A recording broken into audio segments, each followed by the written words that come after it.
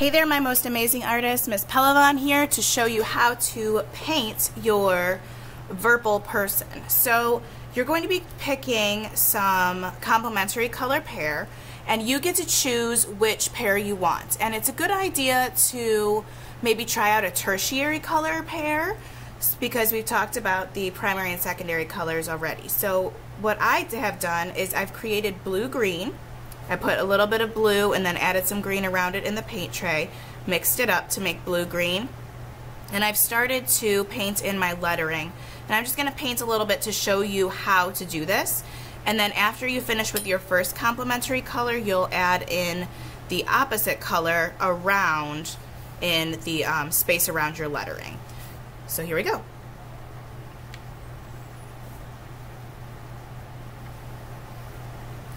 Remember, when you're painting, to try and keep your brush really pointy. And you and your partner can work on this together. You don't have to do it separately. You don't have to do just one color at a time.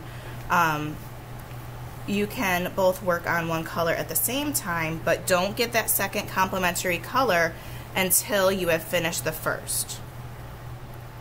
So that means that you have to paint in all of the sections that are your first color, and then you can clean your brush and get the other color for around it.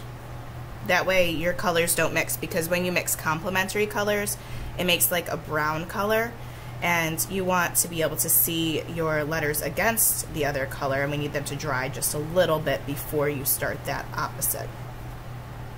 So even in these tiny letters here, I'm going to use my paint, but I want to keep my brush really, really pointy. I want to focus on what I'm doing.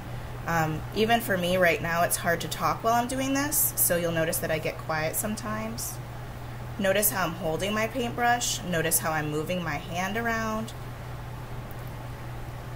And I'm trying to be really, really careful. I often like to outline first and then fill in, so I know how far I need to push my brush tip. So just like that, I outlined a little bit, and then I can paint inside.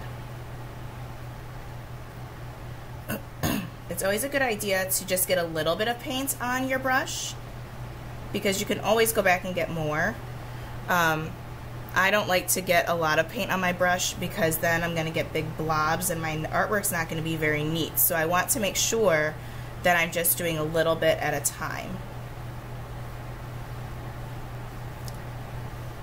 Now, I'm not going to paint this whole thing because it would take me forever. The bottom half of this person took me about 20 minutes just sitting quietly.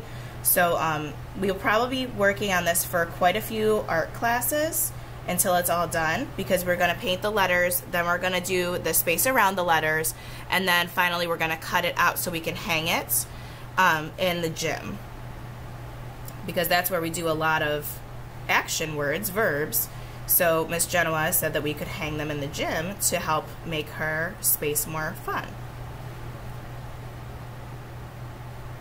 Alright, once I finish this word, I'll let you guys get started. But I wanted to show you how long it takes and what focus you need, because sometimes you just need to stop and paint.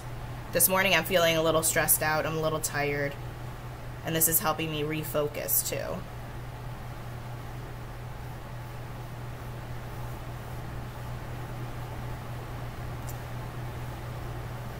Alright, so I've just finished that word dance, and I'll move on to the other parts. And remember to work with your partner. Maybe one partner can start at the head and the other one can start at the feet, and then you can meet together in the middle.